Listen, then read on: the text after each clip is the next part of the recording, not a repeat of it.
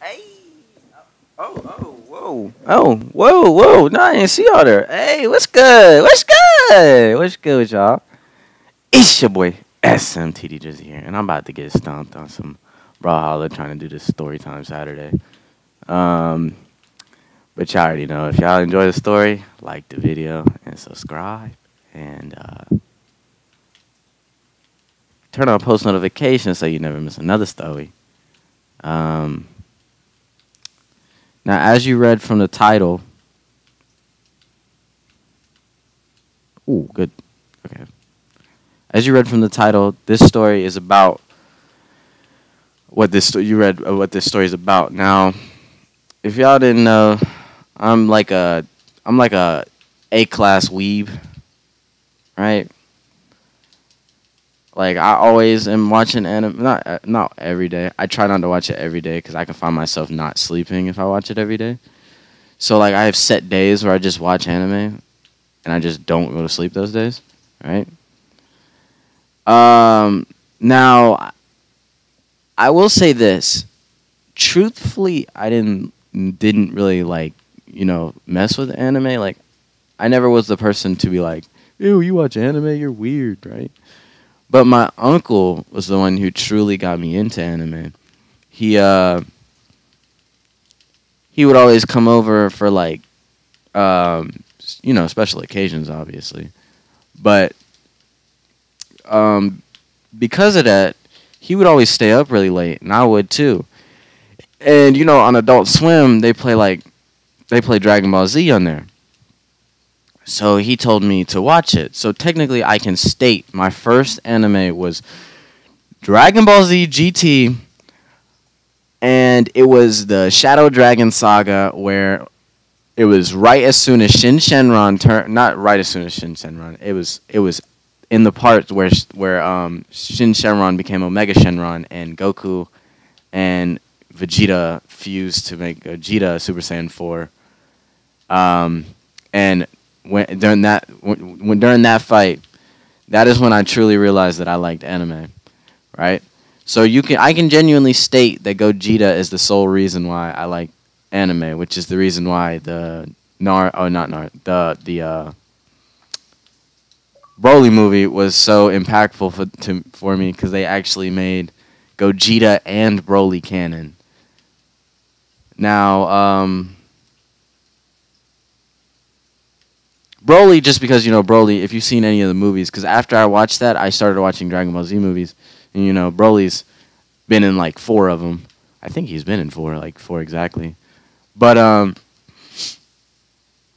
yeah, but that truly, really wasn't the main one. The one that got me mad hooked into anime was, it's kind of funny. I like to make fun of people who watch only mainstream animes now, but like all of the ones that are mainstream, of course everyone's watched them, right? But like, and they're like either if they're not your favorite, they're at least close to being your favorite. Now, I'm dead. With that being said, the anime that truly messed up my whole cerebral cortex and got me into only liking anime and not being able to watch regular cartoons was the man, the myth, the legend himself, Naruto. And the only reason why I'm making this story is because I found out that the creators of Naruto and One Piece were best friends, and they were both influenced from Akira Toriyama, which, if you don't know, is the creator of Dragon Ball Z. And I just thought that was really cool. That both of those inspired me or not inspired me, but sort of, well, I guess inspired me because, Naruto gave me the attitude of never giving up, like even when everything goes down and there's not much more you can do, never give up, Dadabayo. But Naruto messed me up. Naruto was so long and it was so good that each episode kept me mad entertained. Like I could watch I've watched Naruto Shippuden like 11 times. Like I can continuously watch Naruto and not have a single problem. Um, but um, see, for the new generation, like people that just started watching Naruto, or not Naruto, just started watching, it's kind of hard for them to get into Naruto, just because of the simple fact that it's so long. So instead, most of the people, whenever I tell them that, like, oh yeah, you would like Naruto, they watch My Hero instead, which is a good like secondary option. I'm not gonna lie, it's not that bad, right? But it'll never top the OG. You feel me? It'll never top the OG. Nothing will top the OG. Now, now Naruto, basically what it did is it filled this little gap of I don't know, like the state of mind that I was in. Naruto just filled it, and it I have like a nostalgia factor, like on the same level that we have with games. I have with Naruto, like every time I watch it, I'm like, oh, dude, I remember watching this episode for the first time. I can remember my reactions clearly, but like I said, it wasn't like I was just searching for the anime. What had happened is I had. This is really weird because I'm a nosy person. I was sitting on the bus going to a Charlotte Hornets game, and somebody was watching Gaara fight Sasuke for the first time. And then after, like, I was just sitting there watching it on because he was watching it on a computer, and I was just sitting there watching it, and I was like, yeah, I like this. And then me being the shy person I was, I asked my mom to ask him what he was watching, and then he said Naruto, and I was like, okay, we're gonna go do some research, and then I watched it, and then I continuously watched it. So yeah, I watch Naruto like I always have like a rerun of Naruto every week.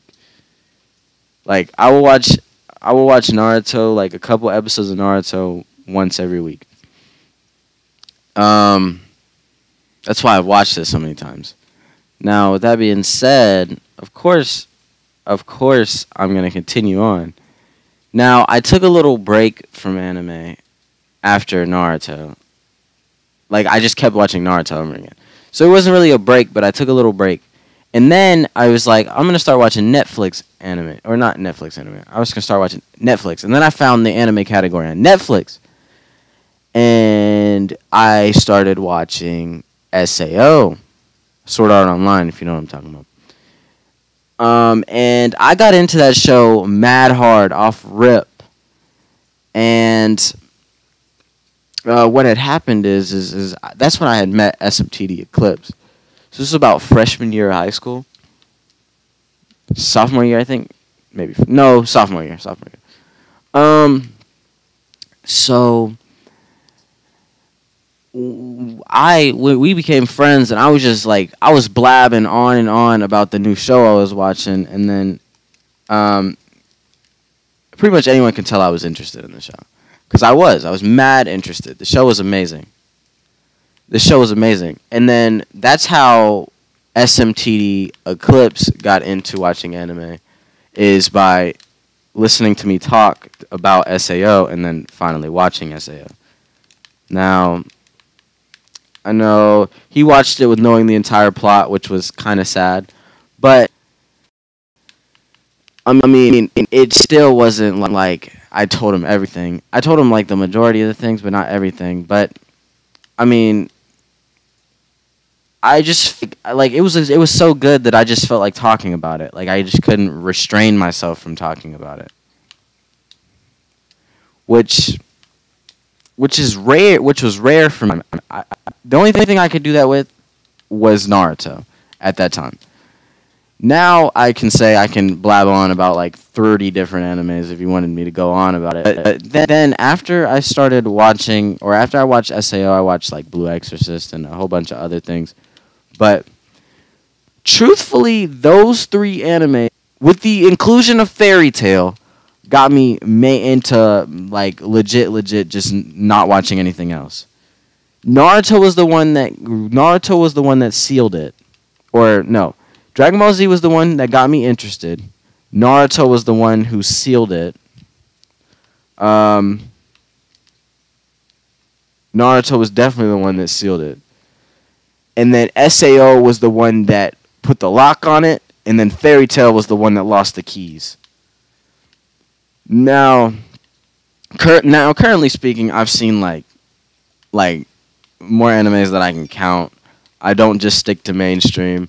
I watch. I can watch original animes. I can watch pretty much any anime that I wish to watch. But those four right there were the main ones that really truly captivated me, and it also made me realize that when you truly do love something, you'll find a way. Like, you will find a way, because anime really doesn't play on TV. It doesn't really. I mean, besides Dragon Ball Z, it doesn't. So I had to figure out ways to do this, but it wasn't a problem to me because I wanted to do it. Which it truly shows to me that when the human mind is set on something, it will find a way to do it. And whether or not we truly like to do the work required to get what we want, is the true only topic in this. But I just think that it was wild to me that, thinking back on it now, it was wild to me that I was this intrigued into watching something even speak my language. Because no, I was not watching it in sub. I did watch Dragon Ball Z in sub. I mean, I was not watching it in dub. But I did watch Dragon Ball Z in dub, and then I watched it in. But I was this intrigued in watching something that isn't even my language, that currently in the friend group that I had was being made fun of. People who watch anime was being made fun of. At that time, it was just weird to me that I wanted to be a part of the group that was being made fun of, and this and that. And I just thought it was pretty funny to me. But of course, I never even really had any problems with watching anime. Even when I switched over to sub, I actually like sub better. I mean, most people that watch anime like sub better. But it was so strange to me, and was strange to but like I was saying though, it really wasn't that strange to my family though, because they said that they all went through phases when they watched anime. But I don't think mine's a phase. I think I just truly do enjoy watching anime. I've always liked other cultures. I've always liked that. I've always been that type of person that likes other cultures. I don't really for some reason, for me, anything that Americans do kind of bothers me. Any of my friends will tell you, if an American does something good, I'm the first person to criticize it. They could have done it better, or this and that. But I guess that's just a part of being a part. When I look at something from another country, when I look at TV shows in general, like any TV show that's from a different country in a different language that has subtitles, or movies Dollywood movies. Now, some I'll think they're pretty bad, but at the same time, I'm pretty much intrigued the entire time. I'll watch the movie in full, watch the TV show in full, learn the traditions in full, and then if I don't like it, then I don't like it. But otherwise, I kind of am just weird, where I just like pretty much everything that another country does, but I hate the things that my own country does, which is so just I guess weird to me. But it does prove what I'm saying though, that when the human mind wants something done, it'll find a way to get it done. And it also proves that really you need to find something that you like, because watching anime kind of it gives me energy. It doesn't make me feel depressed or sad or anything. It makes me feel good, and I feel like you need that as a source of relaxation, because that's really what TV is. Instead of being all stressed, I can come home from a day at school, because I don't work anymore, but I could have when I did work. I can just come home, turn on anime, and it doesn't matter what anime it is, I'm relaxed and now having a great time. and it's a really good stress reliever for me. So I feel like everyone needs to find a good, a good stress reliever and something that can just something that you love to do. Like if it's playing video games, it's playing video games, which is another one for me is playing video games. If it's knitting scarves, then knit scarves when you're stressed. But I just don't feel like, because when people are stressed out, that's when bad things happen. That is when like people get hurt and fights break out, and I just don't feel like they're necessary. As long as you find something that you truly enjoy, you should never be that stressed. This guy's good. I just don't think that that kind of stress is necessary. I mean, unless there's nothing that you can do to clear it, which I highly doubt that there's nothing you can do. I think that there's always something to help everyone. It doesn't matter what person you are. It doesn't matter what background you come from. It doesn't matter who your parents are. It doesn't matter your race. Doesn't matter your income. Does not matter. Any part does not matter. But I just feel like, I just feel like people try to stress them out too much. Try to stress each other out way too much. And instead of looking on the fun parts and the relaxing parts of life, everyone kind of just focuses on the bad. And that's no fun. That's no fun. We're not supposed to be here. We're not here for a long time. We're here for a fun time. And that was a message relayed to me from my mom. Well, not from my mom. Well, it was from my mom's Facebook, but she showed it to me, and I was like, yeah, I felt like that's more true. She really didn't like it, but I feel like that's true. We weren't really here for a long time anyway. You feel me? Like we're just here to have a fun time, and really just have fun. You feel me? Like I just don't feel like stressing over anything is really important. But I guess that's just me being me. I don't really stress over anything. Like I could be doing the worst in class, and no, I'm never doing the worst in class. But I could be doing pretty bad, and I won't really stress over anything. I just don't feel like stress is important. Now, sorry to ramble on about this for like 17 minutes, but I feel like this was a good message. And like I like to do in all of these, I like to give a shout out to the boys, SMTD Eclipse. We've been playing the most games recently. Still got a higher rank than you in Overwatch. Shout out to SMTD Fate. That's the man, the myth, the legend right there. Shout out to SMTD Lee. I ain't talked to him in a minute. And then shout out to the whole SMTD clan organization, which is just welcomed me with open arms. And with that being said, I'm out. Peace out.